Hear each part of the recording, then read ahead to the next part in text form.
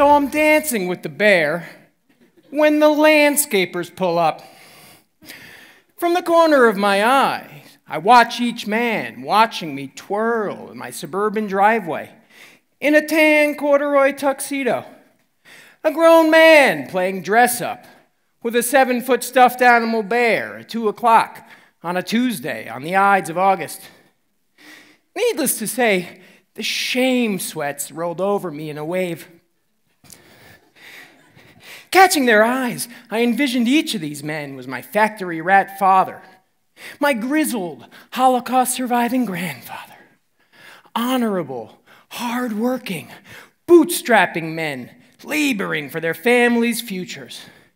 And here was I, suddenly cast in the role of Mr. Twinkletoes. No matter that the entire scenario was somehow as me could be, that I conceived the whole bit, prepped to shoot for a week, that the rain had finally broken, that I dropped my daughter at school and busted my back to build out the set. No matter that I could already picture the damn thing finished, playing over and over in my mind. In spite of all that, the shame had bathed me in gobs of hot sweat.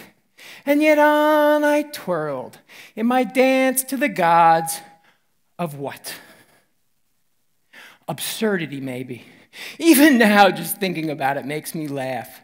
The whole thing was so perfectly absurd, and yet somehow not entirely unreasonable at the same time. You see, ever since the pandemic, I've been painting what I call Temporary Cure for Existential Dread, a series of escapist abstract landscapes on wood in vintage porthole frames. When suddenly they started selling, I began to find myself at all manner of junk shops, flea markets, grandparents' houses moving to Florida. And soon I began finding these weird old statues that I began to paint. At first I didn't know what it was for. A lot of times I don't really know why I'm doing these things. I feel an intuition to buy this thing, paint this thing, and somehow I'll figure it out down the line. But it seems to me now that this growing menagerie of sculptures is almost the band of misfit collaborators I've been after.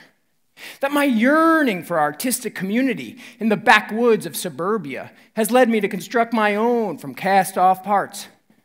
A strange and funny sort of troupe fighting the fight for a rational thought and art and beauty in a world not really trying to hear it.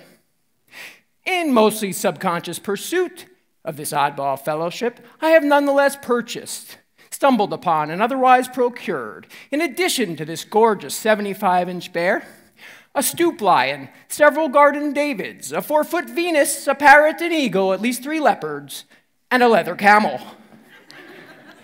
To what end? I never really know exactly in the moment, other than to say that I'm after something. A feeling, a construction, a style of voice with which I can speak. A ridiculousness, a beauty, a misty idea I can eventually wrap my mind around and attempt to convey to others. In this way, ever since I was a kid going to the museum, certain artists just spoke to me, screaming at me from across the room from 100 feet out, like, wow, what is that? I want to see that thing. Even now, my favorite artists are the ones with that idiosyncratic style. And it's not rational. It just speaks to me in a language beyond words, whispering, you're one of us. We understand you. This is possible. To me, that's the most powerful thing art, or really any medium, can do. Speak to people who don't necessarily know how to fit in and show them there are ways. That there is a space in the world beyond our everyday lives where your quirks can become your advantage. Maybe absurdity is a means of expanding that space for as many people as possible. For connecting with that kid from 100 feet across the floor. For articulating the wonder of possibility. As for me, finding myself in the wilds of suburban New Jersey, outside the sexy sphere of cultural influence, I realized I better make my space what I needed it to be. Staring constantly at the scrubby patch of park behind our house, I eventually began to imbue it with the sort of mystique I'd been after. And soon my concept of the exotic woods, a magical place to which anyone can escape, was born. Similarly, lacking the support of a full-time New York gallery, and with more and more of these painted-up sculptures lying around, I realized I could play with them on camera, discovering both a new branch of my artistic practice and a new means of selling my work in the process. You see, by now I know I have to dance with the bear. That no matter where I fall on the artistic spectrum, my factory father, my factory grandfather, my factory other grandfather, those landscapers, even society as a whole may likely never understand why or consider me right in the head, regardless.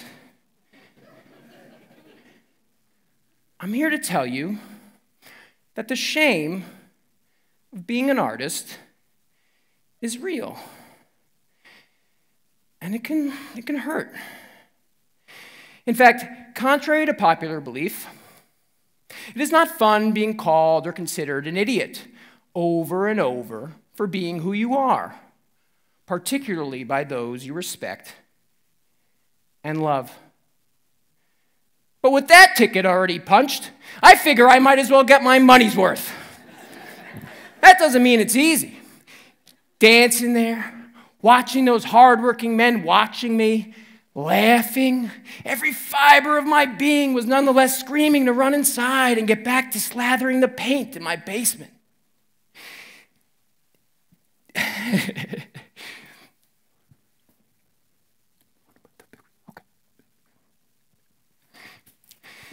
The truth is, art is not easy. It is difficult to turn your life into a consumable good. But when you lay yourself on the line, as you do now, as I am now, live, certain things happen, and we figure it out as we go. The truth is, though, that if you don't put yourself out there, there's no potential for connection. There's no potential for exposure, and there's no potential for slingshotting you into your future. There is a difficult moment happening for me right now. I don't know if any of you sense this.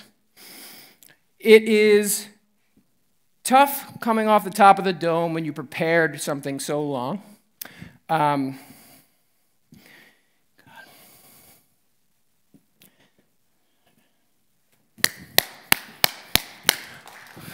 All right.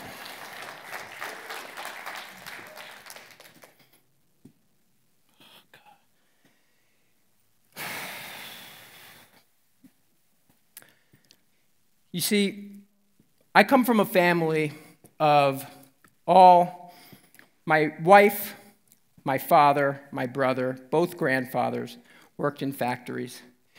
And the idea of being an artist for a living is so absolutely absurd to them that me standing here right now,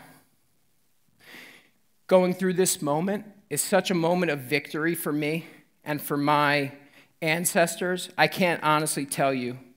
The fact of the matter is that there are certain moments where I have so much confidence in myself, and I have so much confidence in my art, and I have so much confidence in the world around us.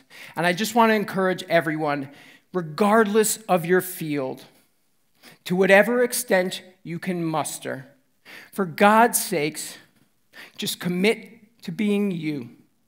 Point yourself in the direction of your unique curiosity and go. Dancing with the bear can mean anything from showing a poem to a friend, to laying an idea on your boss, to concocting what has to be among the most ridiculous TED Talks in the history of the internet. It's about following your gut through an outlandish threshold you never imagined. Whether blasting off on a rocket to the moon, shaking one's tushy in front of an audience for the first time, or working your magic in your school or office or the medalist factory in the state of New Jersey. And why? Because all of us, my mother, my father, those landscapers, Each of us yearns to bring our ideas to life, to create our own realities and leave something lasting, irrespective of its nature. In this way, all of us are artists. The only difference is not some God-given genius, immaculate technique, or highfalutin credentials. Like anything else, it's a matter of interest, opportunity, angle, and the brazen masochistic chutzpah to keep trying and failing and trying again. Thank you.